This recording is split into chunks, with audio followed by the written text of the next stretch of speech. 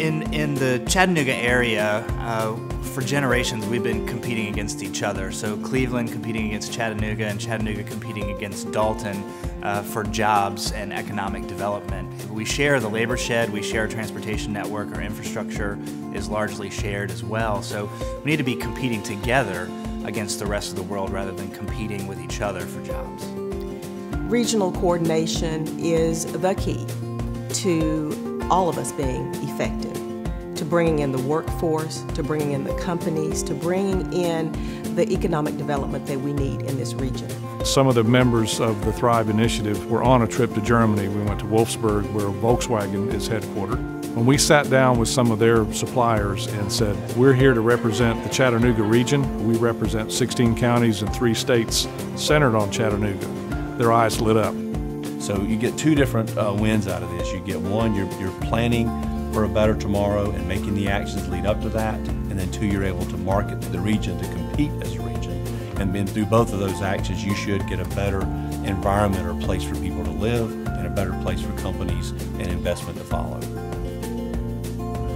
Blue Cross Blue Shield of Tennessee has been in Chattanooga for 70 years. We've consistently been a big part of this community, both in the standpoint of employment and in the standpoint of being a good civic citizen.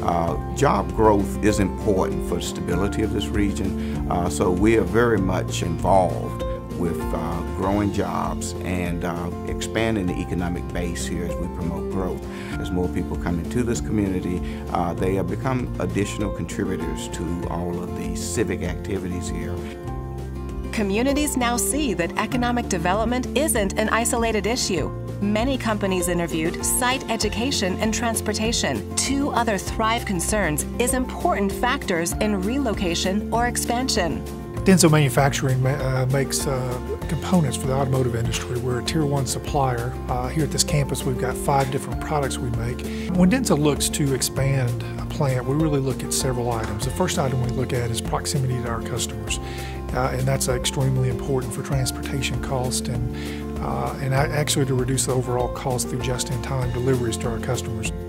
One of the reasons that I'm excited to work in this arena is because I raised 4 kids in Scottsboro and Jackson County. So this is very rewarding to see that we're working towards our kids and grandkids going away to school, getting that great education so that they'll be able to come back home.